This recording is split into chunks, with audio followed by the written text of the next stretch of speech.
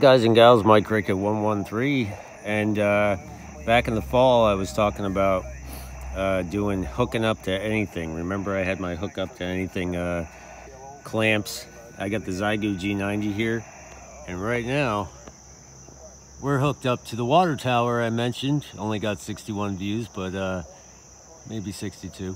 We're hooked up to the water tower right now, so I got my Bio in the bag here, Zygo coax running across the ground, the trail here, and my hook up to anywhere. Got a ground rod just in case I need that, and my coaxial connector, and I'm just hooked up to this girder here, going all the way up to the water tower. All these girders here are actually linked together via the tower because it's all steel and metal. Thing's over 100 years old.